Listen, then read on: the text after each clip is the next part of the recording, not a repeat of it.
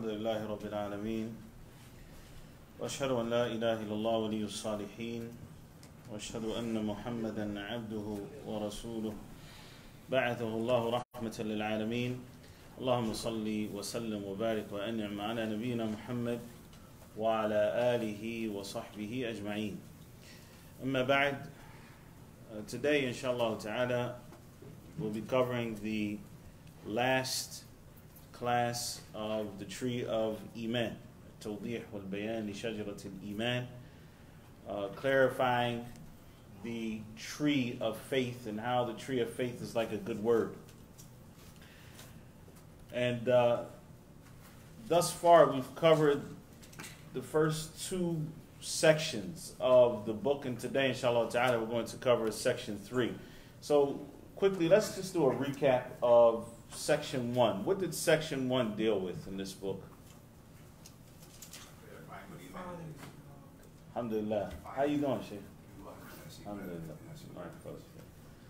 Okay, so so section 1 we dealt with clarifying the definition of Emaan.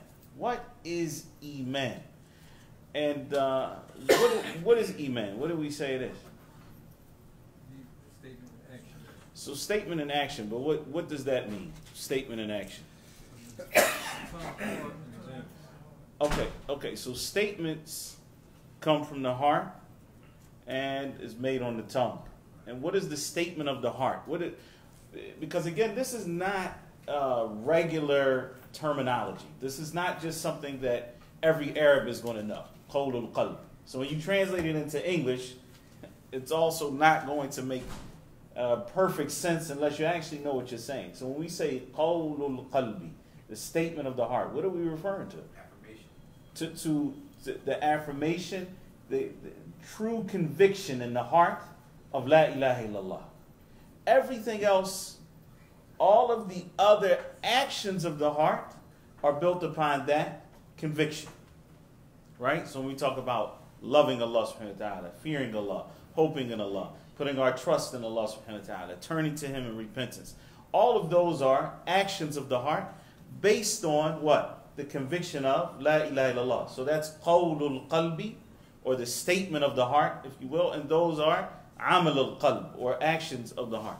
And then we have the statement of the tongue, what that means here is what? La ilaha illallah. And that is the asl of one's faith. That is the foundation of faith. That is how a person enters into the fold of Islam. And then after that we have actions of the tongue, which are those actions which can only be performed by the tongue, like qira'atul Quran, reading the Quran, dhikr of Allah subhanahu wa ta'ala, dua and otherwise. Like, and then you have actions of the limbs, and your salat, your hajj, and so forth. Like, so again, to recap, then we say Emaan is statement and action. That's the summarized version of that definition. Like, part 2, section 2 of the book. What did that deal with? Developing your Emaan and increasing your Emaan. Tayyib, the author started out with 4 ways that Emaan is increased. Who remembers them? Okay, so by you knowing Allah subhanahu wa ta'ala, you will have Emaan, and the more that your knowledge of Allah subhanahu wa ta'ala grows, then the more that your Emaan increases. That's number 1. And that is the basis of all of the ways that you are going to grow in faith, is your knowledge of Allah subhanahu wa ta'ala. How do we know Allah? Through His names and attributes. And we find those where? In the Quran and in the sunnah of the Prophet alayhi salatu wasalam, in the hadith. So therefore, knowledge of the Quran and reflecting over the Quran, knowledge of the hadith of the Prophet alayhi salatu wasalam. That's 2 and 3. And then 4 is what? Huh? La la. Number one is now knowing Allah subhanahu wa ta'ala. We know him through revelation, which is the Quran and Sunnah. So that's 2 and 3. So knowing the Quran, reflecting over the Quran, and knowing the Sunnah of the Prophet alayhi salatu wasalam. And then number 4 is the one who conveyed the revelation. The one who conveyed the revelation. So knowing the seerah of the Prophet alayhi salatu wasalam. Those 4, in terms of knowledge, are the best ways to increase in faith. The objective of revelation is knowing Allah subhanahu wa ta'ala. Everything else is a branch of that. So that's the objective of revelation. The revelation itself is Quran and Hadith of the Prophet alayhi salatu wasalam. And then knowing the one who conveyed the revelation, which is number 4, which is knowledge of the Prophet sallallahu alaihi wasallam, his seerah, his shama'il, to the end of it. So it's important that if we were to sum that up, if we were to sum up section 2, which is how do we increase in faith, then we would say that we increase in faith through 2 means. One is beneficial knowledge, and the second is righteous actions. And again, that should always be on our minds, because we need to be looking at every chance you get, is what I'm doing right now beneficial knowledge? Or gaining beneficial knowledge? Is what I'm doing right now a righteous action? If it's not, then my iman is not increasing right now. If it is not, then my iman is not increasing right now. And then you have to look at, well, am I doing something that is opposite, which is decreasing or weakening my faith? And so a believer never wants to get to that level. Yes, there are times when you will not be increasing in faith, and that is okay. That is okay. That should not be the majority of your time, though. When the Prophet ﷺ told his companions, sa'atan fa sa'a, there's a time for this and a time for that. It's going to be a time when you're not doing these things that are going to make your iman increase to the sky. But that's not the majority of the time. There are times when you're just going to be doing things that are mubah, or just permissible. And if you can turn those into things that are pleasing to Allah subhanahu wa ta'ala, that'd be great. But if not, it's okay. But you don't want to get to the point where you are doing what? Weakening your faith. Where you're doing those things that weaken your faith. And so, what do you think, if we could generally categorize the things that weaken faith, what are they? Let's sum it up in 2. Sum it up in 2 things. As we covered it last week, but we kind of glazed over it, so I want to make sure that we get it down this week.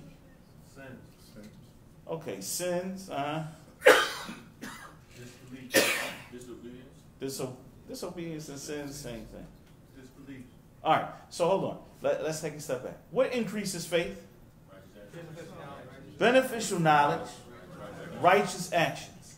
Okay, so these are the things that strengthen your faith. The things that weaken your faith are actually the opposite of those, and these are what are known as the 2 ways that shaitan enters upon the heart, which are shubuhat and shahawat. Shubuhat and shahawat. So the shubuhat, which is what? Those are doubts, misconceptions, which is the opposite of beneficial knowledge. It's those things which causes a person to have doubt about anything that he shouldn't be doubting about in his faith. So those are shubuhat. That is the unbeneficial knowledge. And then you have shahawat, which are your lusts and those lowly desires that cause a person to fall into the opposite of righteous actions and leads a person down a path of disobedience and sin. And anytime a person is disobeying Allah subhanahu wa ta'ala, there is a degree of them taking their own hawa as an ilah. أَفَرَأَيْتَ مَنِ اتَّخَذَ إِلَهَهُ هَوَى. You not see the one who has taken his own desires as his ilah, as the one he's worshiping. Because at that point, he is putting his desires over Allah subhanahu wa ta'ala. He's putting his desires over Allah. And that's why it is quite important to know what weakens faith, so that you can what? Avoid it. So that you can avoid it. Tahir. All right. So they're already flowing, huh, Shaq? We're going to get the juices flowing? No. Okay. We're going to pour them out now. Right. Questions for lesson 7. Doctor. Questions for lesson 7. What is the main difference between the second and third sections of this book? Sum up section 3 in 2 sentences or less. Right. We got that? All right. Because I want you to be able to do this by the end of tonight, inshallah. Does Emaan prevent one from entering the fire? Anybody want to take a stab at that? Does Emaan prevent one from entering the fire? They should? Some will take you out of the fire. Okay. All right. Go ahead, Doctor. According to the author, what essential quality is necessary to secure a good life? What is the foundation of istiqamah? Yeah, so this question here, I really want you to focus on that. Because, again, we're talking about this tree of faith. And so section 3, just so that we're very clear, what is section 3 about? Section 1 was about defining Emaan. Section 2 was about developing that Emaan and growing it. And section 3 is about what? Bearing the fruits. Because now we know what the tree is. We planted it. We developed it. We want to watch it grow. And then we want to what? Harvest. We want to get the fruits, right? So one of the fruits that he's going to talk about is that good life. You want to live a good life. That I want to be happy. I want to taste the sweetness of this life and the sweetness of the next. But what is it that I need to secure a good life? And then on top of that, what is the foundation? Because there's a relationship between the two questions. What is the foundation of? Istiqamah. And what does istiqamah mean? Okay. So for those of you studying Arabic with Sheikh Hanif, what's the 3-letter root of istiqamah?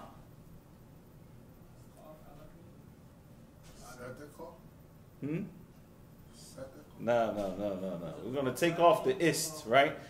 Like istighfar and that. No, istighfar is ghafara is the 3-letter root. Istiqamah. So we have a qaf, a alif, and a meme, but it's actually going to be a qaf and a ya and a meme. So you have the word from the arkan of salat, right? You face the qibla, right? Istiqbal al-qibla. All right. And then it's what? When you're standing up, what's that called? Qiyam.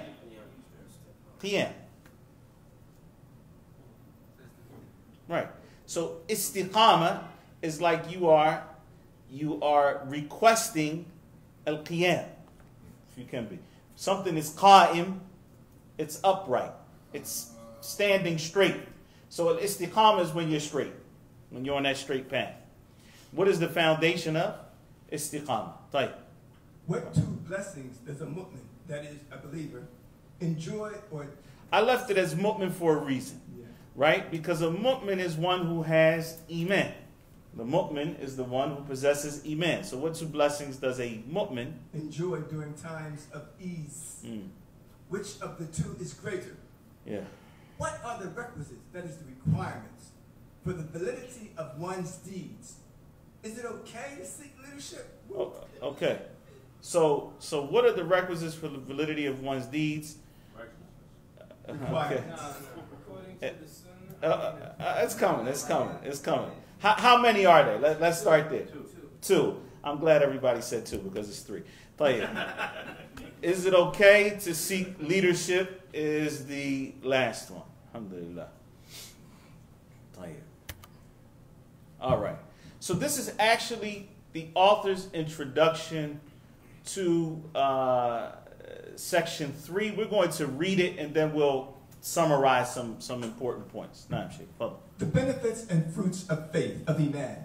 Many indeed are the fruits and benefits of correct faith, both temporal, that is temporarily, and everlasting, in body heart, and spirit, in this life and the next.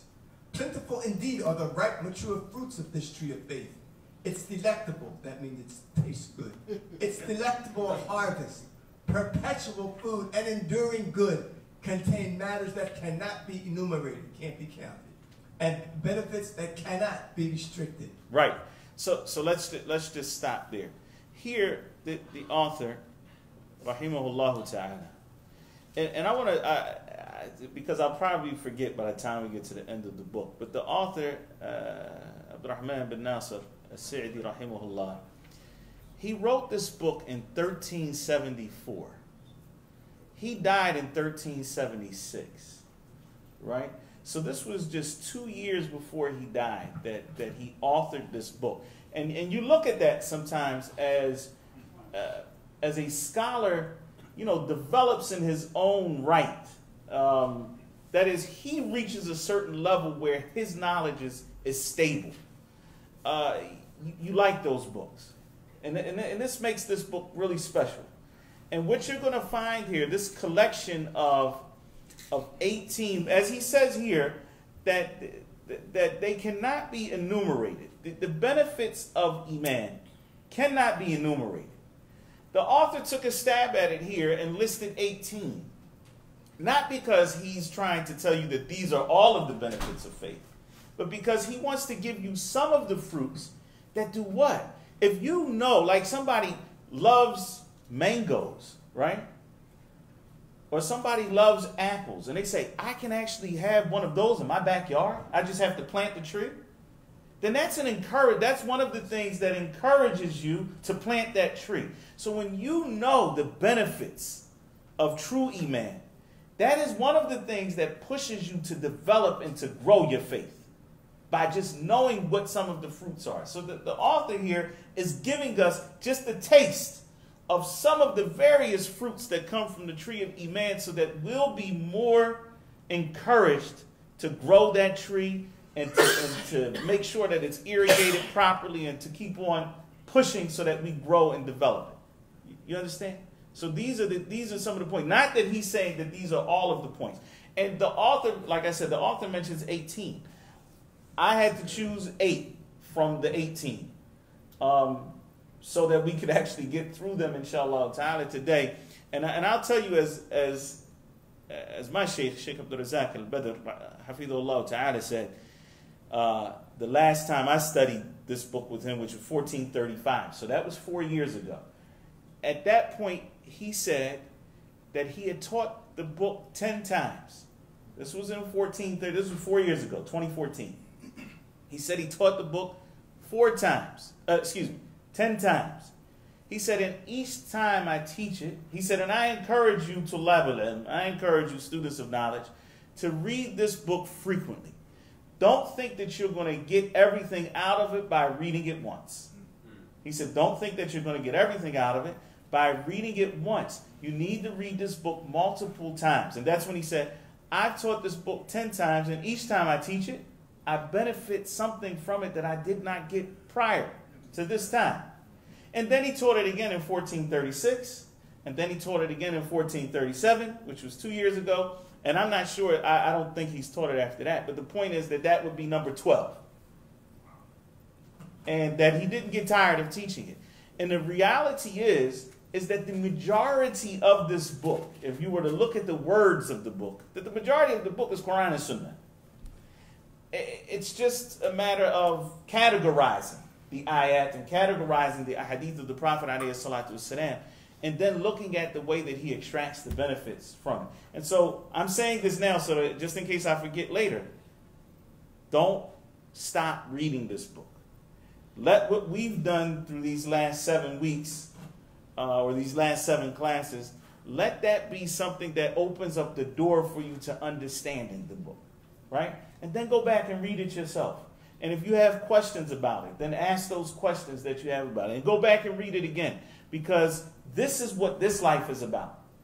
This life is about acquiring faith, developing that faith, reaping those fruits in this life, and then reaping them in the hereafter, bi'idhnillahi ta'ala. By way of summary, all goodness in this life and the next, and the repression, that is the tamping down, of all evil ensue as the fruits of this tree. So again, if we're going to summarize section 3, section 3 is all about the fruits of faith. It's all about the fruits and the benefits of faith. And as the author here says, everything that is good in this life, everything that is good in this life is a result of Emaan. And everything that is good in the next life is a result of Emaan. And all aversion of evil in this life is a result of Emaan. And all aversion of evil in the hereafter is a result of Emaan. So there's no way that we can sit up here and actually enumerate the fruits of faith. But as you'll see, inshallah ta'ala, the ones that we've chosen, bi'idhnillah, will at least open up the door for us to see how in reality everything that is good in this life and the next goes back to Emaan, and everything, all aversion of evil in this life and the next are from the fruits of this tree. Now, this is because when the tree is implanted firmly, its roots become strong. Its branches distend, that means stretch out, and blossom, and its fruits ripen. It brings benefit both to its owner and those around it. Naam, subhanallah. So what we're going to see here, inshallah ta'ala, you know, even on a regular tree, like a tree with that has fruits, like mango or an apple or something like that, is everybody able to benefit from that tree in the same way? Why not?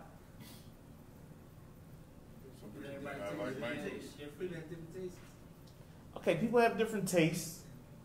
Some people may not like that particular. No. Let's say the person loves the fruit.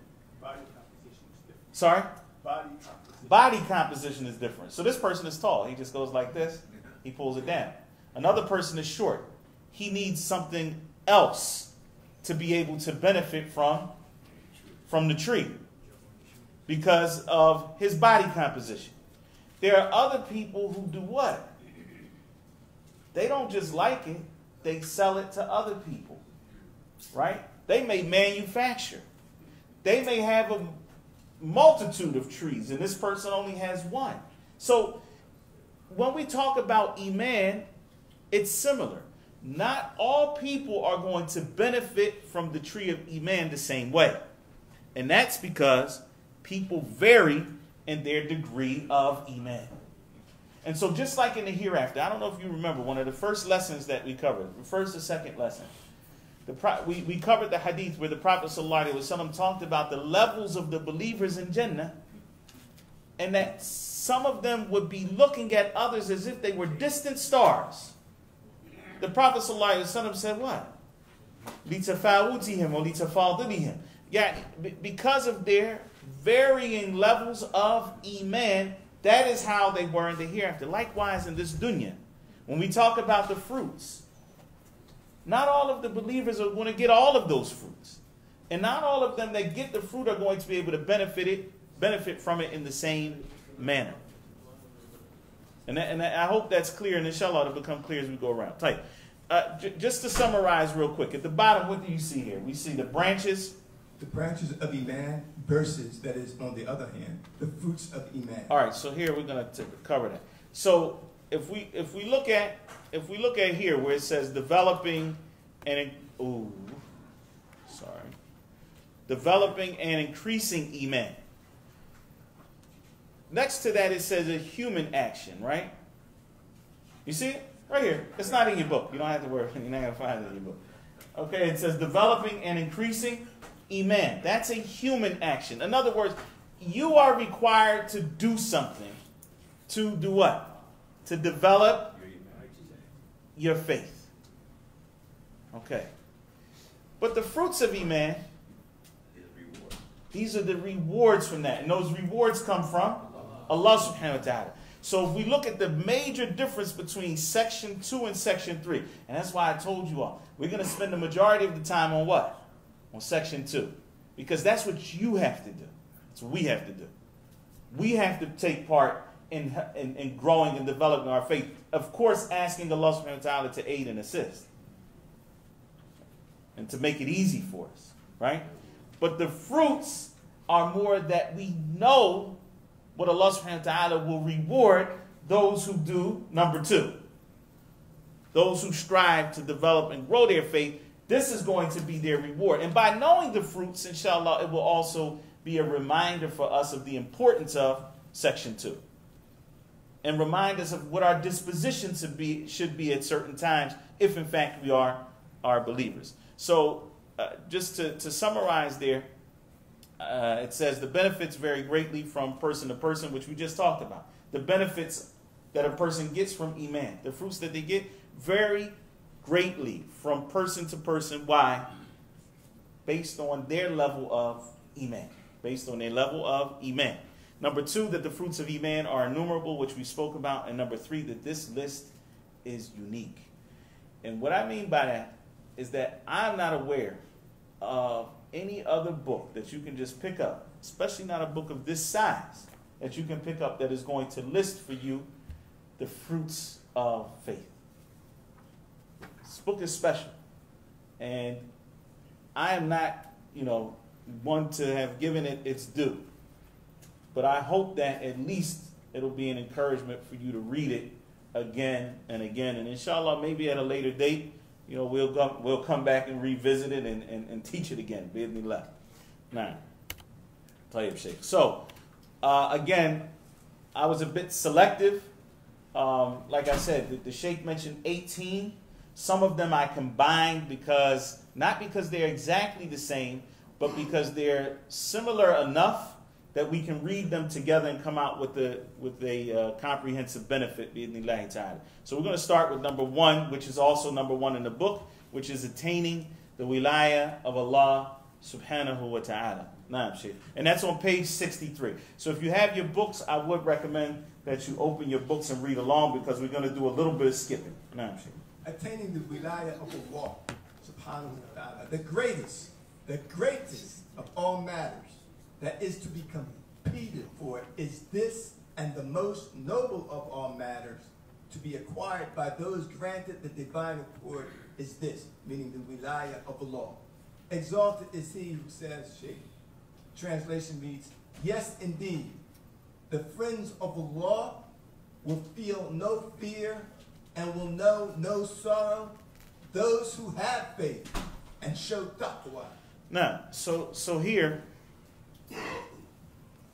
the author begins by mentioning that the first fruit of faith is that one attains al-wilayah. And al-wilayah, it means that a person is under that special guardianship, that they have a special relationship with Allah subhanahu wa ta'ala. And so Allah Azza wa Jal says here, Ala inna awliya Allah la khawfun alayhim wa la hum yahzanun. The awliya of Allah, the awliya, that's the plural of wali, and a wali is one who has attained wilayah. That they won't have any fear. La khawfun alayhim. Yani they won't have any fear for what is in front of them. وَلَا هُمْ يَحْزَنُونَ, and they don't have any sorrow for that which has happened in the past. What is the description of the awliya? الَّذِينَ آمَنُوا. They are those who have Emaan. وَكَانُوا يَتَّقُونَ. And they had taqwa as well. Emaan and at-taqwa. And at-taqwa is actually a part of Emaan. And taqwa, when it is mentioned along with Emaan, or it is mentioned along with bir, it refers to staying away from that which is displeasing to Allah subhanahu wa ta'ala. Right? Which is why some people translate it as fearing Allah. Because that fear prompts them to stay away from that which is displeasing to Allah subhanahu wa ta'ala. And so when it is mentioned by itself, taqwa is inclusive of bir, it's inclusive of iman, and these words are used like that as we talked about earlier with iman and al-amal as-salih, or faith and righteous actions. Keep reading, Shaykh. Keep reading. Page 64. Just keep reading. Therefore, every pious, God-fearing believer is a wali, friend and protector of Allah, being gifted with the specific, special wilayah. Allah says about such people, Allahu waliyyu alladhina amanu yukhrijuhum min adh-dhulumati ila an-nur. Sorry, I had to slip that in.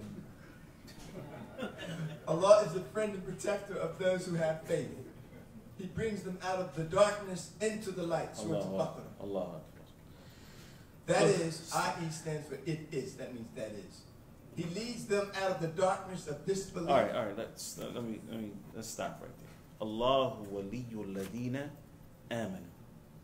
Allah is the wali of those who have iman. Of those who have iman. And in the dua of the Prophet sallallahu alaihi wasallam, he says, Allahumma ati nafsi taqwaha wa zakkiha anta khayru man zakkaha anta waliyuha wa mawlaha. And really you should memorize this dua. This dua is really important. Allahumma ati nafsi taqwaha. Let's just go over it. He's saying, oh Allah, ati nafsi, give my nafs its taqwa. Ati nafsi taqwaha. Oh Allah, give me taqwa. And make me a muttaqi. Wa zakkiha anta khayru man zakkaha. And purify it. Yani purify my soul. You are the best of those who purify. Anta waliyuha. You are the wali of my nafs. Anta waliyuha wa mawlaha. And its guardian. So you are the wali of my nafs. And this is interesting because what is a wali? It's that special friend. It's a special. So la ilaha illallah. And you look at, these are two names of Allah subhanahu wa ta'ala, by the way. Al-Wali and Al-Mawla. And the meaning of that is that Allah Azza wa Jal yatawalla al-abd, al-mu'min. Yani He protects His believing servant. And this inshallah, when we do get to the next course, inshallah, which begins on September, what is that, Shaykh? Is it the 18th? 23rd? I think it's the 18th, inshallah. September 18th is when the next course, 10 weeks, inshallah. When we deal with the asma of Allah subhanahu wa ta'ala and some of His sifat, we're going to cover al-mawla and al-wali bi'idhnillah. But just to know right now that from the meanings is that Allah Azza wa Jal protects His believing servants, and He gives them that divine aid so that they worship Him properly, and that they are truly His servants, subhanahu wa ta'ala. Allahumma ati nafsi taqwaha wa zakkiha anta khayru man zakkaha anta waliyuha wa mawlaha. Nah, طيب. Where is it? Allahu A'lam. But it's not hard to find. It's in every book of dua, inshallah. Nah. In Sunan Abi Dawud, if I'm not mistaken. طيب. He leads them keep out of the darkness of disbelief into the light of faith. Nah. From the darkness of ignorance into the light of knowledge. From the darkness of sin into the light of obedience. From the darkness of negligence into the light of alert wakefulness. No. From the darkness of all evil to that which would remove it of the light of good. Right. So here the author, rahimahullah ta'ala, he goes on to kind of just itemize certain aspects of darkness, and then the opposite, because Allah subhanahu wa ta'ala guides them to the light. So he takes them away from the darkness of kufr, of disbelief in him, or of idol worship, and he brings them into the light of Emaan, and he takes them out of the darkness of ignorance into the light of what? Knowledge.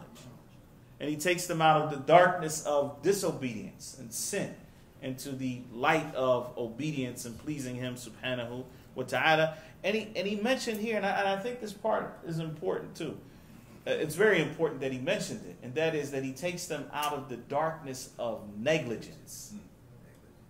Because sometimes it's not that a person is just sinning, or that a person, but it's just that they're heedless, that they're not conscious of Allah subhanahu wa ta'ala. And so he brings them to a state of consciousness, that they're alert. And you see what happens in Ramadan, right? When a person is striving, there's this heightened awareness of Allah subhanahu wa ta'ala that doesn't exist during other times. You never want to get to a point where you're just totally negligent and totally heedless and totally not remembering Allah subhanahu wa ta'ala, because that is what is going to lead to the other things, disobedience and otherwise. So this is what the author talks about here. And in his tafsir of the previous ayat, which is on the board here, where it says, أَلَا إِنَّ أَوْلِيَاءَ اللَّهِ لَا خَوْفٌ عَلَيْهِمْ وَلَا هُمْ يَحْزَنُونَ. He says that if a person has no fear and they have no grief, then the opposite of that is that they're going to have what? That they're going to have security. They're going to feel secure. They're going to have that eman, that safety that they're looking for. And they're not going to have any sorrow, which means that they're going to have happiness. And so the awliya of Allah, Allah Azza wa Jal blesses them with those feelings of security, feelings of happiness. And this is a gift from Allah subhanahu wa ta'ala, and it's from the tree of Emaan. And the people who don't have Emaan, they won't have that. They're not going to have that. There's going to be something empty that they're searching for, and they just won't have it. Nah, Shaykh. There's a lot that can be said. Wallahi, but however, they only deserve this precious gift by virtue of the correct faith. Right. And they're actualizing it through taqwa, for taqwa is from the completion of faith, as has been previously discussed. Okay, look directly right now at the next page, page 65, towards the bottom. It says Allah defends the mu'minun. And the reason why, and we're not going to read this, the whole part there, but the point is, yeah, go ahead, read it. Just read it. He represses from them all that they would like, all that they would dislike, and delivers them from all hardships. Allah, exalted is he who says, translation reads, Allah will defend those who have faith. Right. He will defend them by saving them from all that they would dislike, the evil of the shayateen and men, from the attacks of their enemies. He will defend them by repressing harm, from afflicting them, or lightening it, or removing it after it has afflicted them. And so I want you all to go on and read these, read this part. But it's very close. Once a person attains the wilayah of Allah subhanahu wa ta'ala, then they will get that portion, meaning that Allah subhanahu wa ta'ala becomes their protector. And so he's going to defend them. And this is why, it's very important that sometimes you have to take a step back. It doesn't mean that you shouldn't defend your own honor. It does not mean that, obviously, that if there's a physical altercation that you need to defend yourself or your family, that you don't do so. That's something that you have to measure at that said time. But also to recognize that many times you throw off Allah subhanahu wa ta'ala's defense of you because you want to defend yourself. You're not accepting Allah Azza wa Jal as being your wali. You're not, so now you become the one who's going to defend yourself, and a lot of times it's a very fine line between, are you defending yourself for Islam, or are you defending yourself because of your ego? And is it actually that you are doing something that is self-serving? And so it's very important that a person walks that fine line and strive to be from Allah's awliya. Because if you're from Allah's awliya, man adha li waliyan, faqad adhantuhu bil harb. Allah subhanahu wa ta'ala says, whoever harms a wali of mine, then I am announcing war. I'm declaring war against him. And if Allah Azza wa Jal declares war against somebody, you can forget it. And so it's important that a person really strives that they become from the awliya of Allah Azza wa Jal. Because if you get to that level, you really don't have anything to worry about. No. No, Shaykh. Security from the fire. Page 65. No, just read from here. Read straight from here, Shaykh. Security from the fire. Faith, even if it is little, prevents one from an eternity in the fire. Whoever has complete faith, such that he or she fulfills the obligations and leaves the prohibitions, will not enter the fire. All right, so we have two different issues here. We have complete faith and we have faith. Those who have complete faith, if a person has complete faith, there are two things that the author here mentions that are going to happen. Number one, he's going to fulfill all of the requirements that he has. And he's going to avoid the prohibitions. And so if he fulfills the requirements, the things that Allah subhanahu wa ta'ala has obligated, and he stays away from that which Allah subhanahu wa ta'ala has prohibited, then he has completed faith. However, that does not mean that completion of faith is complete. Meaning that there are even levels of that, as we talked about, right? We talked about the believers being three different levels. ظَالِمٌ لِنَفْسِهِ, those who oppress themselves. Al-Muqtasid is the one who travels a middle course. The middle course has completed faith. The one who travels a middle course has completed faith. He won't enter the fire at all. He doesn't enter the fire at all. وَالسَّابِقُونَ بِالْخَيْرَاتِ, and those who race to do good, those are on another level of having completed faith. And even them, they vary significantly. Because a person who stays away from all of this haram, and he does all of that which is required of him, and he also prays, for example, 12 extra rakats in a day. Okay? And he gives sadaqah every now and then. And he makes umrah from time to time. And he makes hajj every 5 years. And he's good to his parents and so forth, right? This person is a sabiq bil khayrat. But he's not like the one who makes hajj every year and umrah twice a year. And along with the 12 rakats, he also prays qiyam al-layl, and he does duha, and he gives sadaqah on a daily basis. And he's good to his parents in a way that person is not. That's another level, but they're both sabiq. But again, and so that's why we talk about those different levels in Jannah. That's going to be based on a person's actualization of faith in this life. And so faith, even if it is little, the smallest amount of faith prevents a person from eternity in the fire. But it does not necessarily prevent a person from entering the fire. Waliyadu billah. Because we don't have the ability to, there's no patience with the fire. There's no, I can take it. No, not even for the blink of an eye. And so, but because of the strength of Iman, and because of how blessed that fruit is, it prevents one from eternity in the hellfire. And those who have complete faith will not ever enter the fire at all. That's Allah. يجعلنا من المؤمنين الكمل, from the complete believers with complete faith. Nah. Okay.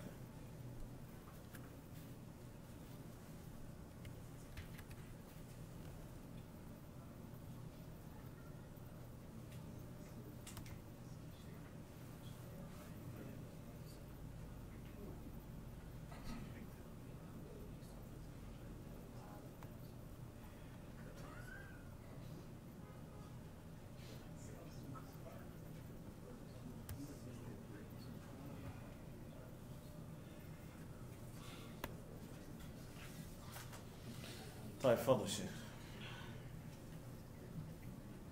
Go ahead. Yeah. This has been narrated via mutawatir, continuous reports from the Prophet alayhi salatu wasalam, just as it is reported from him that none would remain eternally in the fire who has even a little bit of faith in his heart. Right, and here what we have to understand is that the Emaan that is being talked about here is the Emaan that we talked about in the first section of the book. Because there are some people who claim to have Emaan, but their Emaan is not going to benefit them at all. We're not talking about a little bit of faith from those type of people. وَلَا يُؤْمِنُ أَكْثَرُهُمْ بِاللَّهِ إِلَّا وَهُمْ مُشْرِكُونَ. Allah subhanahu wa ta'ala said that the majority of them will not believe in Allah except that they are mushrikun, except that they are idol worshippers. And so there's faith, and then there are things that nullify a person's Emaan. And those things have to be avoided in totality in order for the faith or that Emaan to have any benefit. And so Emaan along with shirk does not benefit the person who claims to have faith. And that's why it's very important for us to understand this point. Because there are a lot of people that say, oh, I believe in God. But that's not the faith we're talking about here. We're talking about the Emaan of La ilaha illallah wa Muhammadur Rasulullah. Because what did we say? The basis of faith is what? Faith that is where? In the heart. Okay. And then we said that is qawl al-qalb. That is the statement of the heart. And what is that statement of the heart? La ilaha illallah. Ashhadu an la ilaha illallah wa ashhadu anna Muhammadan Rasulullah. So if a person doesn't have that and understand what that means, and that prevents idolatry and those other things that nullify Emaan, then it doesn't benefit them. Does not benefit them. I hope that's clear. Because not everybody that says that they are a believer, that belief or their Emaan is not necessarily going to prevent them from eternity in the fire if it did not make them actually Muslim in this life. So those are some of the topics that we covered when we talked about takfir and what takes a person outside of the fold of Islam, which would be another discussion that is much longer than what we intended in this particular study, inshallah. Tayyib Shaykh, follow. Peace of mind. Okay. Go to page 67. 67? Page 67. Correct. The translator here says a good life in this world and the next, which is correct. That's not wrong. But if you want to look at what the fruit is here, the fruit is peace of mind. That you get peace of mind. That as a result of your Emaan, you now have tranquility in your heart and peace of mind. Allah subhanahu wa ta'ala says, "Min amila salihan min dhakarin aw untha wa huwa mu'min." Look at that. Anyone who does righteous deeds, male or female, being a believer, that is, he is a mu'min, فَلَنُحْيِيَنَّهُ حَيَاةً طَيِّبَةً, then we will give him a good life. What conditions did he lay out for the good life?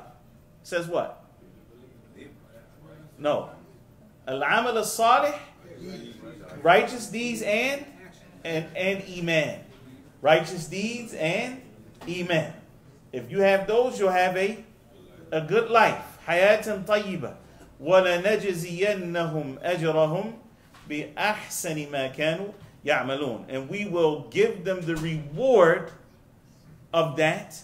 We will give them the reward for what they have done according to the best of what they used to do.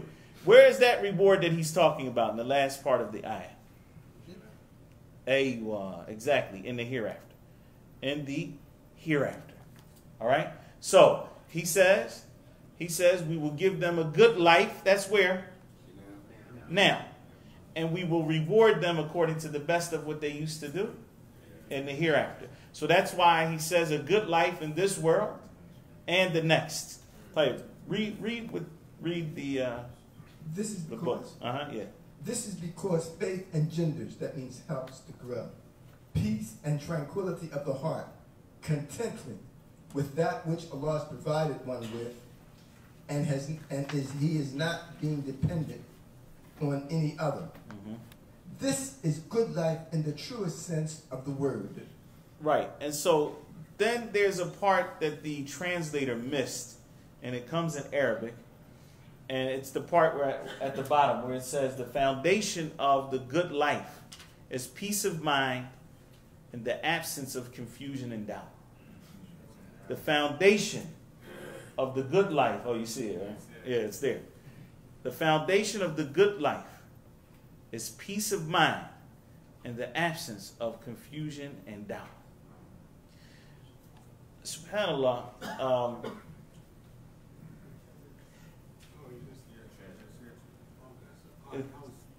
It's not in the. They didn't translate it, huh? It's there in Arabic. Yeah, it was missed. But I think that sentence is it's imperative. I think it's one of the most important parts of the book, and that is that the foundation of good life is peace of mind. And when we talk about وَلَنُحْيِيَنَّهُ حَيَاةً طَيِّبَةً, Allah says we will give him a good life if he does what? Has faith and righteous actions. As we know, righteous actions are part of Emaan. So it all goes back to Emaan. If you want a good life, that good life is predicated on Emaan. But what does a good life mean? It means that Allah gives you peace of mind. What Arabic did he use for peace of mind? He says al-itmi'nan. Wallahu a'lam. Let me see. He says al-itmanina, right? Which page is that on, Shaykh? 106. Oh, wow. Okay. أيوة. قال فإن أصل الحياة الطيبة راحة القلب وطمأنينته. Right. So I took the liberty of translating it as peace of mind. راحة القلب وطمأنينته. وعدم تشوشه. Right? Because here he talks about the confusion and the doubt that comes to the person who is faqid al-iman, the one who doesn't have any faith. The one who has no iman, he's going to be confused all the time. And the doubts are going to come. And there's a term, and then we're gonna skip to page 79 because there's a connection here.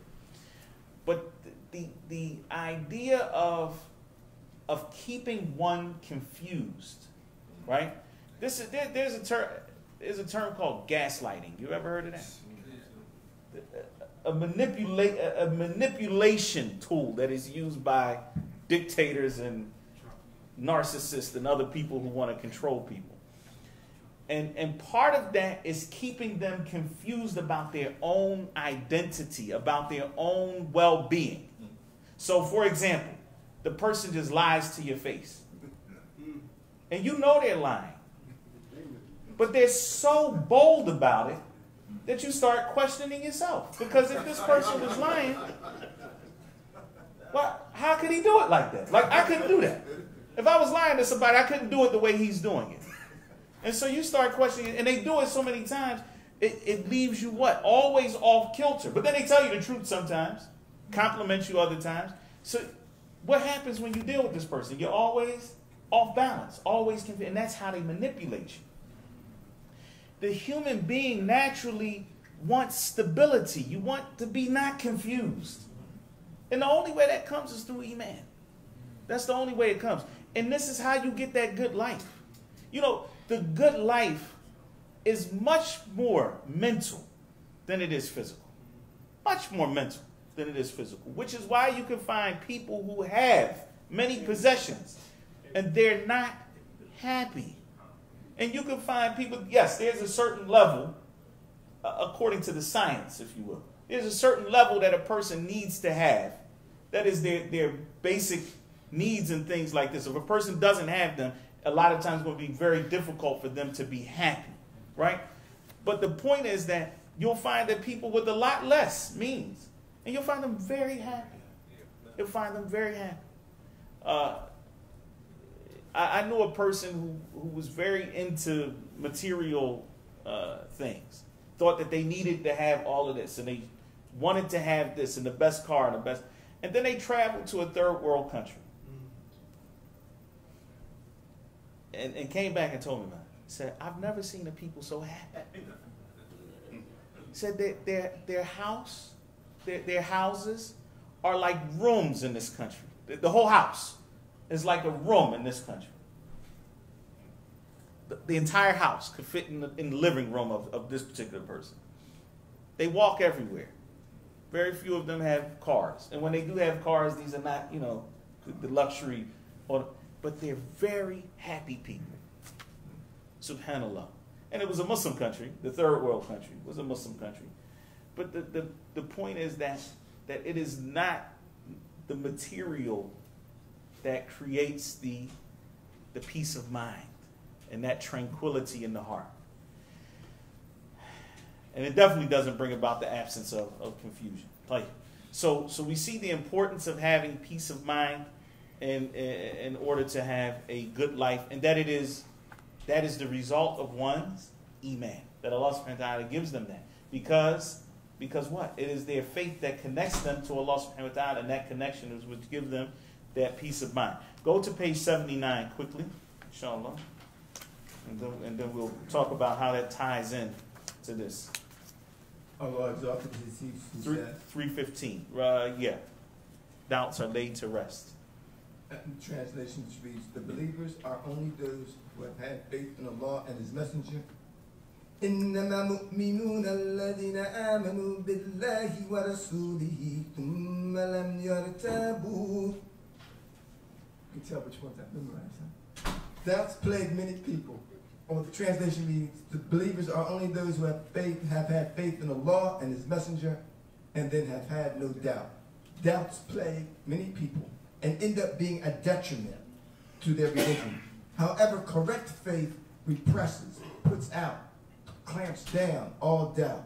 Indeed, it faces it, that makes it disappear altogether. Faith comes back. Skip to the last sentence. This is why it is established in the two Sahihs. This is why it is established in the two Sahihs on the authority of Abu Hurairah radiallahu anhu, that the Prophet alayhi salatu wasalam said, people will persist in asking questions until it will be said, Allah created the creation. So who created Allah? Upon this say, I believe in Allah and nu'minu billah. Desist and take refuge with Allah from shaitan. Right. So the Prophet ﷺ mentioned 3 ways to cure this destructive disease. Number 1, desisting from continuing these whispers of shaitan. Number 2, taking refuge in the evil of the one who implanted them, that is the shaitan. And number 3, holding firm to the protection of correct faith by saying, Amantu billah. Amantu billah. I have believed in Allah. Whoever seeks protection with it will be from those who are made secure. So here, what we see is the author is talking about the doubts, right? Here, how does one attain a good life? Through what? Through Emaan. The opposite of that is kufr, obviously, but that kufr starts with what? It starts with that doubt. And so the reason why I brought this up is because what happens is, as the hadith mentions, a person will continue to ask, okay, who created this? Who created your parents? Who created them? Who created? Until they say, okay, well, who created? Allah. Which is a question that's like saying, how can there be a round circle? I mean, how can there be a round square? I mean, it doesn't work. The question itself doesn't work. But the question itself is nonsensical. But we can deal with that at a different time, because that wasn't the point of bringing this up. The issue is that, number 1, and this is important here, a person who wants a good life should not subject himself to doubt.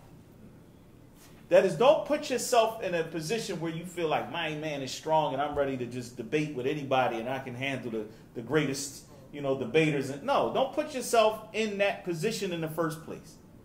And for those of you who have children and your children are going to college and these type of things, to put them in the class, I'm telling you, because this is from experience, not, alhamdulillah, not my own children, but from helping other people. Those philosophy classes are problematic, especially for the children who do not have firm faith. And so they go in and they will make a person question their own existence. How do you know that you exist? How do you know that you are not a figment of your own imagination? I mean, no, really. Because philosophy is there to push those limits. And so a person comes out many times, having, at the very least, doubt about their faith. Right? So don't subject yourself to that. That's number one. But number two, and this is also what I wanted to discuss here, is that the root of your istiqamah, of being upright in your deen, is the ability to control your thoughts. That, as Ibn al-Qayyim rahimahullah ta'ala talks about, he talks about it in a very important book of his called Tariq al-Hijratain. He talks about the root of istiqamah. What is the foundation of you being upright? It is the ability to control your thoughts. Because it is your thoughts from which your actions are bred. Because thoughts turn into intentions, and intentions turn into determination, and determination turns into action. And so if a person has the ability, so what happens initially is that all of us get thoughts, right? So we get these, what's before a thought even? Concept. You just get passing ideas, whatever, that come to your mind. Okay. You can choose to allow yourself to continue thinking about that thing, or you can stop. And see, so every evil act started out as a passing thought that you entertained. I wonder what it would be like to be with her. And then you think a little more. And then that thought turns into a, maybe I should get the number. And then, you see? But if you just cut that off, I would be letting this shit on. Done. I'm not even thinking about that. If I think about it, it's going to open up the door to do what? For me to start to intend something. And then and then once something becomes an intention, it takes a lot more to repress it. You understand?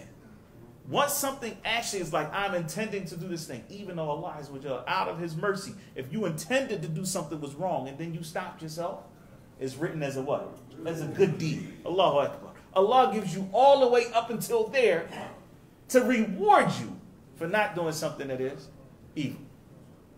Out of his mercy, subhanahu wa ta'ala. But the believer, Allah, you learn how to control those thoughts. They come, you let them go. Don't entertain something that is not pleasing to Allah subhanahu wa ta'ala. And to know that Allah knows what you are thinking is important. Because then you should have some haya. That's where the shame comes in. It's not just the shame that comes from doing something. Because you can sit in a room with somebody and totally have a whole haram encounter in your mind. And the person never knows. And they sit up there and they think that you're listening to the khutbah. You had a whole something going on. And the person...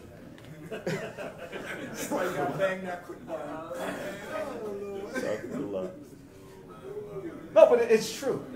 But the reality is if you have haya, if you have real shame, if you have that real bashfulness and you're shy to think about what is haram because you know Allah knows what you're thinking.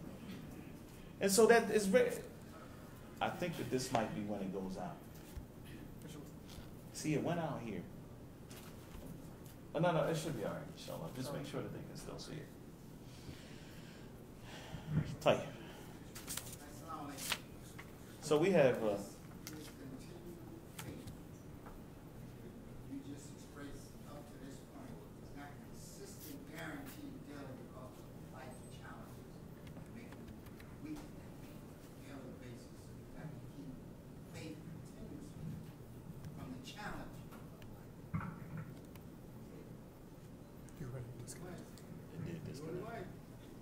Again, the continued faith, Emaan, is challenged daily. Yes. By each individual, no matter how strong you think is continuous challenge to the day that we die on the day. Right. So it's not guaranteed daily that you can be continuously faithful, and you can end up in the hellfire because something distracted you. Right, and so Jazakallah khairan for that point, and that is why, and this is why if you think about it like you think about a tree, or you think about it like you think about a plant, that plant needs constant irrigation. It needs to be looked at over constantly. Even if you don't have to water it every day, you might have to pull up the weed. You might have to take the ivy off. You might have to make sure that it's in a certain, that it's getting a certain amount of sunlight. You have to cultivate. And that's that faith. And this is why Allah subhanahu wa ta'ala, in order to help us preserve our faith, because Allah Azza wa Jalla does not benefit from our worship, He prescribed that we pray 5 times a day. That's part of that protection, that because that prayer, and Allah Azza wa Jalla called prayer in the Quran what? He called it Iman. مَا كَانَ اللَّهُ لِيُضِيعَ إِيمَانَكُمْ. Allah would not cause your Iman to go to waste, meaning your salat. That salat is the greatest pillar of Islam after the Shahadatain. It is that constant nourishment of faith. But the point is definitely well taken, and it's correct. And that is that without constant nourishment, that the tree will die. And so, and your faith is like that tree. And so you do have to be on top of it. We have 13 minutes. I don't know, subhanAllah, how we're going to do this. Bismillah. Fadl, Shaykh. Validity and perfection of deeds. The law says, translation reads, but as for anyone who desires the hereafter and strives for it with the striving it deserves, being a believer, the striving of such people will be gratefully acknowledged. Right. Striving for, continue on. Yeah, please. Striving for the hereafter implies enacting all that would draw one close to its comprising all... comprising all those actions. Close to it, comprising all those actions that Allah has legislated upon the tongue of His Prophet, Muhammad alayhi salatu wasalam. However, if these actions are missing the essential component of faith... Even if one were to devote, you got it? Even if one were to devote himself to performing deeds day and night, they are unacceptable. So, in other words, and we'll just go through this quite quickly, like I said, brothers and sisters, you got to read this book, and you got to take it, go back to the beginning, soak it in, read it with someone perhaps, because a lot of times that helps for it to sink in when you read with somebody. So here, the point is that Iman is the main condition or prerequisite, if you will, for deeds being valid. And then the more that the Iman increases, the more one is rewarded for those deeds, because the deeds become more correct, more, or they reach a level of completion or perfection. So here, the author brings the statement of Allah subhanahu wa ta'ala. He says, وَمَنْ أَرَادَ الْآخِرَةِ وَمَنْ أَرَادَ الْآخِرَةِ. For he who wants the hereafter. Meaning that the deeds that a person does, he does not do them desiring any reward in this life. He does them desiring the reward from Allah. So his deeds are sincere. So the first condition mentioned here is al-ikhlas. That a person does whatever he does sincerely for Allah subhanahu wa ta'ala. He doesn't want his reward here. The person who shows off doing a deed, they want to be what? Praised. And praise is a reward in this life, not a reward in the hereafter.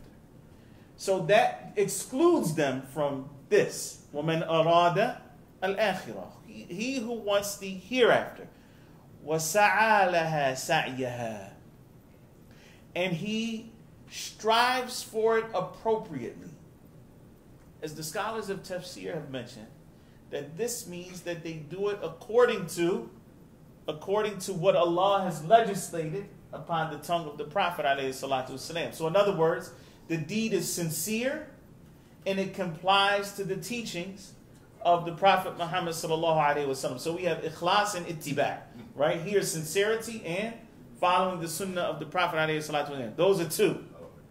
But number three is وَهُوَ مُؤْمِن. وَهُوَ مُؤْمِن. That he has to be a believer. That this person has to. So it is conceivable. It is conceivable that a person would perform Hajj. They do it as the Prophet ﷺ did it. And in that particular instance of doing it, they're not looking for any worldly reward. They want a reward in the hereafter. But when they performed the Hajj, they were not in the fold of Islam. They just went out. Maybe they worked for CNN, for example. They just want to follow. They got a crew with them, following them in camp. But they themselves are not looking for any worldly gain from it. I'll give you another example. The ones that are out, as Allah subhanahu wa ta'ala talks about them in the Quran, He says that إِذَا رَكِبُوا فِي الْفُلْكِ دَعَوُوا اللَّهَ مُخْلِصِينَ لَهُ الدِّينَ. When they are out there on that boat and the waves are coming strong and maybe their boat is going to be capsized, they say what? دَعَوُوا اللَّهَ مُخْلِصِينَ لَهُ. They call upon Allah mukhlisan, with true sincerity. Is the deed accepted? Allah may answer their dua, but that doesn't mean that the deed itself is accepted from them. Allah answers the dua of Christians, Jews, Buddhists. Nah, it's true. A lot of people's duas, a lot of people's prayers are answered. And those ones, they called upon Allah with sincerity. It was what?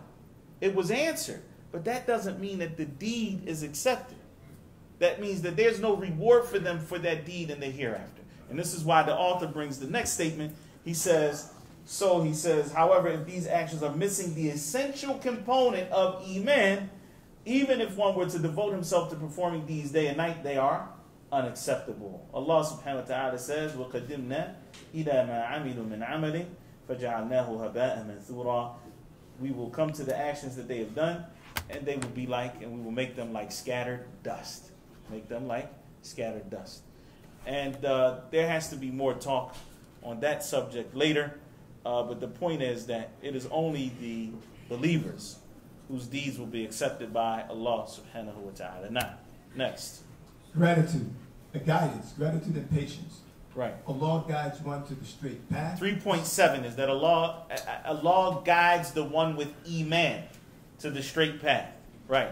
And 3.8 is comfort during adversity. Allah Azza wa Jal will allow their Emaan to comfort them at times of adversity. Right. Gratitude during ease, patience with adversity. So we're going to read very little of this, but let's just go to page 70, inshallah. Allah subhanahu wa ta'ala, here, the author says, 3.7 on page 70. He guides him towards learning the truth, acting by it, accepting all beloved things with gratitude, and facing trials and hardships with contentment and patience. Allah subhanahu wa ta'ala says, إِنَّ الَّذِينَ آمَنُوا وَعَمِلُوا الصَّالِحَاتِ يَهْدِيهِمْ رَبُّهُمْ بِإِيمَانِهِمْ. For those who have faith and do righteous actions, their Lord will guide them by their faith, because of their faith, because of their Emaan. Allah subhanahu wa ta'ala guides them. وَاللَّهُ عَزَّ وَجَلَّ يَقُولُ مَا أَصَابَ مِن مُصِيبَةٍ إِلَّا بِإِذْنِ اللَّهِ وَمَن يُؤْمِن بِاللَّهِ يَهْدِ قَلْبَهُ. Now, Allah subhanahu wa ta'ala says there is no misfortune that occurs except by Allah's permission. Whoever has Emaan, وَمَن يُؤْمِن بِاللَّهِ يَهْدِي قَلْبَهُ. Whoever has this iman in Allah subhanahu wa ta'ala, Allah will guide his heart. Some of the Salaf said in explanation to this verse, it refers to one who is afflicted with a misfortune. But he knows that it is from Allah. That any adversity that comes to him, whether it's health or loss of loved ones or any other type of adversity, it afflicts him, but he knows it's from Allah. That means Allah guides the heart. Because of that iman, he knows that it's from Allah subhanahu wa ta'ala, and therefore he's content. And he accepts it. He's content, and he accepts it. Like 3.8. One is comforted at the onset of calamity and hardship. Here, I want you to look at this one statement where the author says at the end of the first paragraph, he says, the sweetness of the reward mitigates the bitterness of patience. Patience is actually bitter. A sabr, there's another word very close to it, which is a sabira, which is the aloe. The aloe, how does it taste? Super bitter. Aloe is super bitter. And so sabr, they say, is bitter. It's being patient when adversity comes. It's a hard pill to swallow, we say, right? It's a bitter thing. But the knowledge of the reward that is from Allah subhanahu wa ta'ala, the sweetness of the reward from Allah subhanahu wa ta'ala lessens the marara. It lessens the bitterness of the patience. Allah subhanahu wa ta'ala says, إِن تَكُونُوا تَعْلَمُونَ فَإِنَّهُمْ يَعْلَمُونَ كَمَا تَعْلَمُونَ. Allah subhanahu wa ta'ala was telling the believers, if you are facing some pain, talking about during battle, you are facing pain. فَإِنَّهُمْ يَعْلَمُونَ كَمَا تَعْلَمُونَ. They are also facing pain just like you're facing pain. Don't think that you're the only one. Just like they're getting some on you, you're getting some. But Allah subhanahu wa ta'ala says what? وَتَرْجُونَ مِنَ اللَّهِ مَا لَا يَرْجُونَ. But you hope from Allah that which they do not hope for. That's the difference. They kill one of your men, you killed one of their men.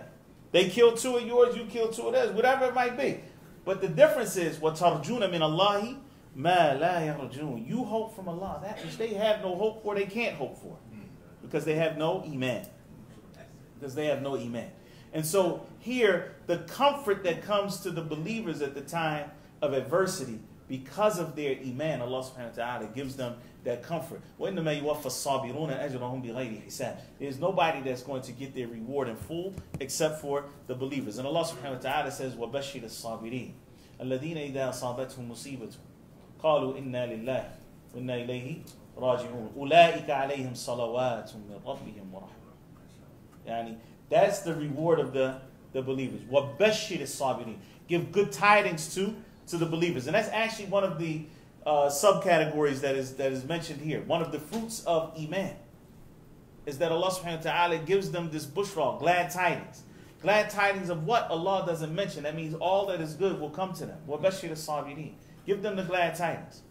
And then Allah subhanahu wa ta'ala says, it is upon them, that is the sabirun, those who have sabr, it is upon them that they will have salawat from Allah subhanahu wa ta'ala. Wa rahmah, and mercy from Allah subhanahu wa ta'ala. That Allah Azza wa Jal sends salat upon a person means that He is going to praise them actually. In Al-Mala Al-A'la, so Allah subhanahu wa ta'ala mentions them amongst the highest level of angels. Now, طيب, it's time for that then, huh? طيب. We're going to start reading 3.14. Go to 3.14, which is page 78, Shaykh. Gratitude in times of ease and patience at times of adversity. It is established in the Sahih that the Prophet ﷺ said, amazing indeed is the affair of the believer. All of it is good. If he is in times of ease, he shows gratitude, and this is good for him. When he is in times of adversity, he is patient and steadfast, and this is good for him. This only applies with the believer. It's only the believer. And some of the other narrations actually comes first. So the Prophet ﷺ says that amazing indeed is the affair of the believer. All of it is good, and that is only for the believer. That is only for the believer. And it's just not enough time. We could cover the subject of sabr and shukr, or what we're translating here is patience and gratitude. That could be its own 10-week course, honestly. Because as Ibn al-Qayyim rahimahullah ta'ala mentions, that the entire deen goes back to sabr and shukr. And so he asked Shaykh al-Islam and Taymiyyah rahimahullah ta'ala, which one is better? He asked his Shaykh al-Islam. He said to him, "Oh Shaykh, which one is better? The one who is wealthy and thankful, or the one who is poor and patient?" And Shaykh al-Islam said, the one who has the most taqwa. Now, so here, he says, gratitude and patience gathered together, all good. And the believer is acquiring this goodness at all times and profiting in all circumstances. No matter what's happening, whether you're living through good or the times are difficult. And Allah subhanahu wa ta'ala, they're both tests, and that's the thing a lot of us don't realize. We think that when the times are going good, that it's not a test. It's a test. It's a test. You got a 100% increase, in your salary, and you're like, times are great. What are you going to do with that extra money? You going to use it to disobey Allah subhanahu wa ta'ala, or are you going to use it to do something that is good? It's a test. وَنَبَلُوكُمْ بِالْخَيْرِ وَالشَّرِّ فِتْنَةً وَنَبَلُوكُمْ وَنَبَلُوهُمْ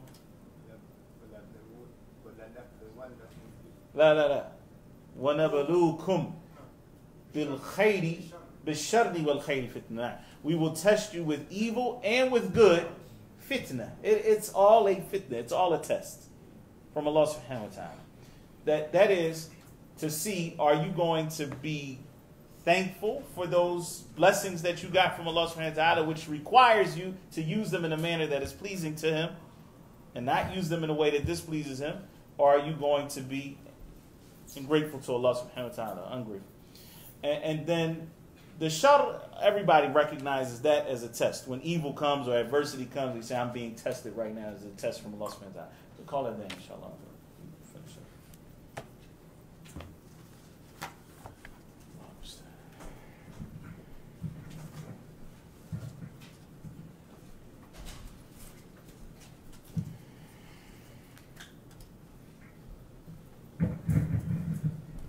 Allahu Akbar, Allahu Akbar, Allahu Akbar, Allahu Akbar. Ashhadu an la ilaha illallah. Ashhadu an la ilaha illallah. Ashhadu anna Muhammadan Rasulullah. Ashhadu anna Muhammadan Rasulullah. Hayya ala salah. Hayya ala salah. Hayya ala al-falah. Hayya ala al-falah. Allahu Akbar, Allahu Akbar. La ilaha illallah.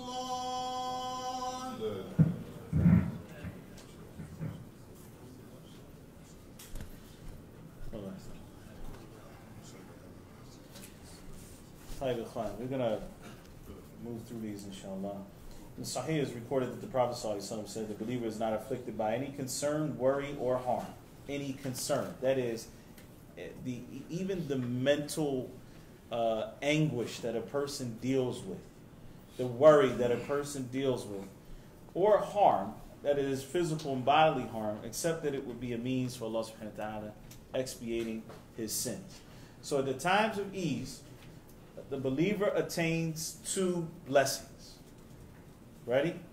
The first is that it is a time of ease. That is a blessing in and of itself. The second is that he is blessed, or that he is given the divine guidance to be thankful and to be grateful to Allah subhanahu wa ta'ala, to show his gratitude for that blessing of ease. And that second blessing, that is being guided to gratitude, is greater than the first blessing. The blessing of Allah subhanahu wa ta'ala guiding you to being thankful is greater than the blessing of ease. And it is greater than the favor that Allah subhanahu wa ta'ala may have given you. At times of adversity, the believer attains three blessings. First is expiation of his sins, as we just covered in the hadith. Number two is that he is granted sabr. And sabr is ibadah. Sabr is a great act of ibadah. And that Allah subhanahu wa ta'ala guides a person to that. Expiation of of being patient is a blessing. And also that Allah subhanahu wa ta'ala makes the adversity easy for him to deal with because of his Emaan. So it lightens the blow. And he's able to handle it. And this is a blessing from Allah subhanahu wa ta'ala. Right. Go back to page 73. And that is that through Emaan, a person attains the love of Allah subhanahu wa ta'ala. Allah Azza wa Jal says, إِنَّ الَّذِينَ آمَنُوا وَعَمِلُوا الصَّالِحَاتِ سَيَجْعَلُ لَهُمُ الرَّحْمَنُ وُدًّا. As for those who have faith and do righteous actions, they have Emaan and righteous actions, which are part of Emaan. The All-Merciful will bestow his love on them. And so Allah, because of that Emaan and because of their righteous actions, Allah will love them and he will place the love of them in the hearts of the believers. As it comes in the hadith of the Prophet ﷺ, when Allah Azza wa Jal loves his servant, Nada Jibreel, he'll call to Jibreel and he'll say to him, Inni uhibbu fulanan fa'ahbibhu, I love so-and-so, so love him. And when Jibreel finds that out, then he also says the same thing to the inhabitants of the heavens and informs them to love Fulan, so love him, and then his acceptance will be put in the land. And that will be for the other believers who are loved by Allah subhanahu wa ta'ala and those who are on that path. They will love this individual because Allah subhanahu wa ta'ala has loved him and he's attained the love of Allah subhanahu wa ta'ala. And here it says, whoever is loved by Allah and is loved by the believers, he will find victory, success, many benefits, commendation, that is, he'll be praised by them, supplication for him. They're going to make dua for him while he is living. Hafidhahullahu ta'ala, waffaqahullah, to the end of it. And after his death, when they'll be asking for Allah subhanahu wa ta'ala to have mercy for him and expand his grave and so forth. People will follow his example. People will follow his example and he will attain leadership in the religion. What is the benefit of people following his example? The benefit is that when his example is followed, when people do things because of him, then he also gets their reward. You understand? Because now they're following his example and now he gets the reward for all of the good that they do. And he will attain leadership in the religion. This being from the greatest fruits of faith is that he becomes a leader in the religion. Allah subhanahu wa ta'ala says, وَجَعَلْنَا مِنْهُمْ أَئِمَّةً يَهْدُونَ بِأَمْرِنَا لَمَّا صَبَرُوا وَكَانُوا بِآيَاتِنَا يُوقِنُونَ. We appointed leaders from among them, guiding by our command when they were steadfast and then when they were certain of our signs. And Ibn al-Qayyim rahimahullah ta'ala, he wrote an entire book just on this ayah, where he talks about the 4 qualities that a person needs to have to attain al-imama in the religion, to become a leader in the deen. And that book is called Risalat Ibn al-Qayyim li ahadi ikhwanihi. The letter that Ibn al-Qayyim wrote to one of his brothers. The title is very ambiguous. But the book in its entirety deals with this ayah and breaking down those 4 qualities. So he says, guiding, number 1, is that in order to be an imam in the deen, that you have to strive to guide others, that you have to strive for them to be right, that you have to command what is good and forbid what is evil. That's part of it, that you guide. But not any guidance. Guiding Yahduna bi amrina, by our command. That is according to our teachings. Qul hadihi sabili. Say, this is my path. Ad'u ila Allahi ala basira. I call to Allah upon basira, which is insight and that knowledge. So a person guides by Allah's command. That's 1 and 2. Yahduna bi amrina lamma sabaru. When they were steadfast, persevered. And so sabr is that third quality. وَكَانُوا بِآيَاتِنَا يُوقِنُونَ. And they had certainty in our signs. And certainty is that last quality, and certainty is that highest level of Emaan. And so here, these 4 qualities will propel one to being a leader in faith and leader in the deen. Tahir, the 2 questions. What are some of the worldly benefits of being loved by Allah? We talked about it here. A person gets victory and success. They'll be praised. People will make dua for them. These are worldly benefits. Tahir, is it okay to seek leadership? Is it okay to want to be an imam in the deen? Didn't the Prophet ﷺ say, La tas'alul imara? Don't ask for leadership. Don't ask to be an amir. Don't ask to be in charge. If you are given it without asking for it, yani Allah subhanahu wa ta'ala will help you. Will help you in that position. But if you get it because you asked for it, then you're not going to be helped.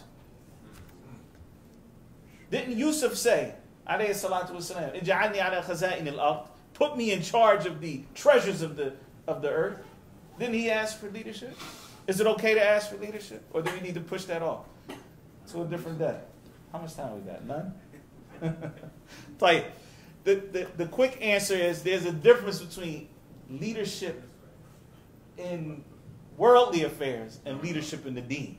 There's only one way to become a leader in the deen. And that is through those 4 qualities. You need to be calling to Allah subhanahu wa ta'ala's deen in a manner that He prescribed. You need to have sabr. You need to have yaqeen. So you strive for those qualities. You strive for those qualities, you will automatically become an imam. Not that you're seeking it, you will become that. Because you have وَجَعَلْنَا لِلْمُتَّقِينَ إِمَامًا. And that's one of the du'as that the muttaqeen make. And make us an imam for the muttaqeen. Make us an imam for them, meaning make us be from amongst them who are the leaders of the muttaqeen.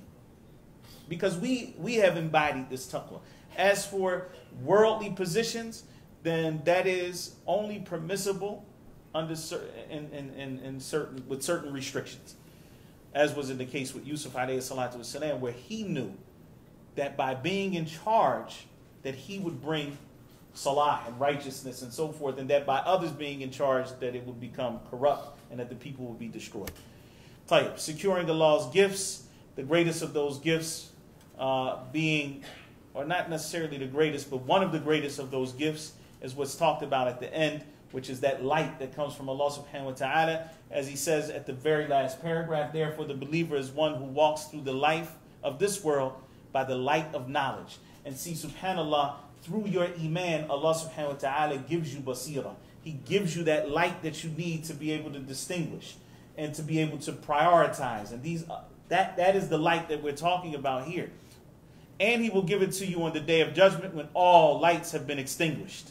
He will traverse the bridge, the sirat, guided by His light, and enter the abode of perpetual bliss. As Allah subhanahu wa ta'ala says, on the day you see men and women of the believers with their light streaming out in front of them and to their right. And then the munafiqun are going to say to them what?